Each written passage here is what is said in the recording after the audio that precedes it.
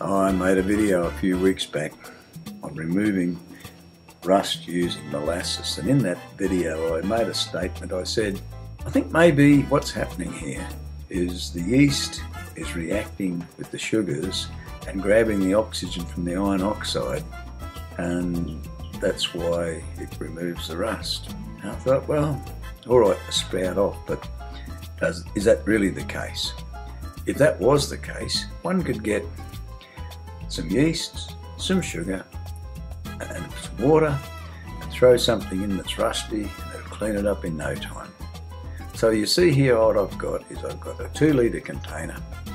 It's got 200 grams of sugar in it. In the other container is some dregs out of the bottom of one of my kegs of beer. That'll add the yeast in, and then we're going to fill it up with water. And I've got this little drill bit here, and it's got a light coat of rust on it. But that'll be enough to see if it works. Well, here we are a week later. Yes, it's worked to some degree, but nothing like the molasses. This is not working efficiently.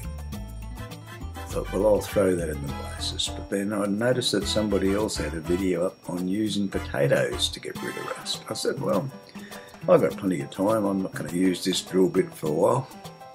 So I'll stick it in with some potatoes. So I filled up the same container after I rinsed it out with some water, chopped up some potatoes and threw them in.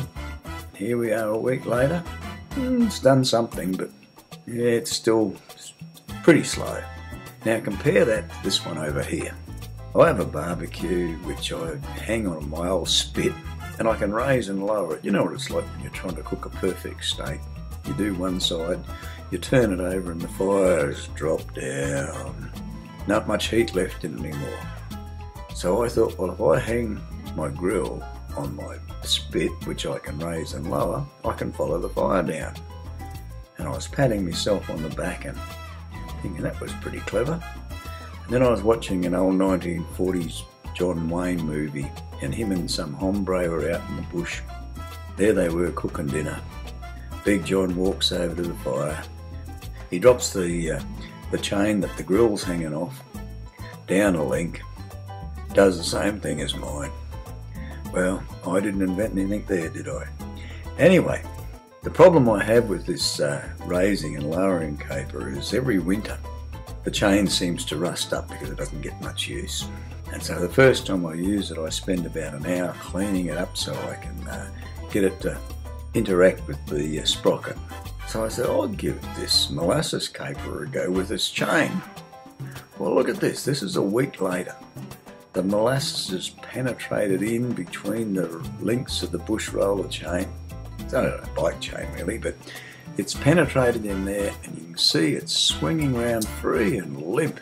It's really done the job. I'm going to do the other chain next. So if you're going to clean some rust up with anything, my suggestion is, unless you want to pay big bucks for some proprietary rust remover, molasses is a winner.